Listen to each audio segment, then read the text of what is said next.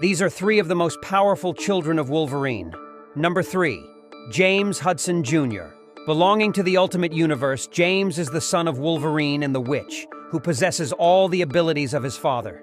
He is also resistant to telepathy and has the natural ability to coat his claws, as well as his entire skeleton, in a strong metallic substance that can cut through steel. Number 2. Rianne, also known as the Queen of Nothing.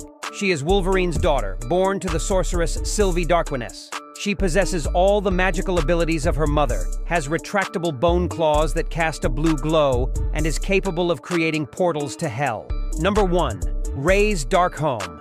Ray's was the mutant son of Logan and Mystique from Earth 13729, who inherited the abilities of both of his parents. While possessing the signature bone claws like Wolverine, Ray's was said to be an even better shapeshifter than his mother, and even defeated his father on more than one occasion.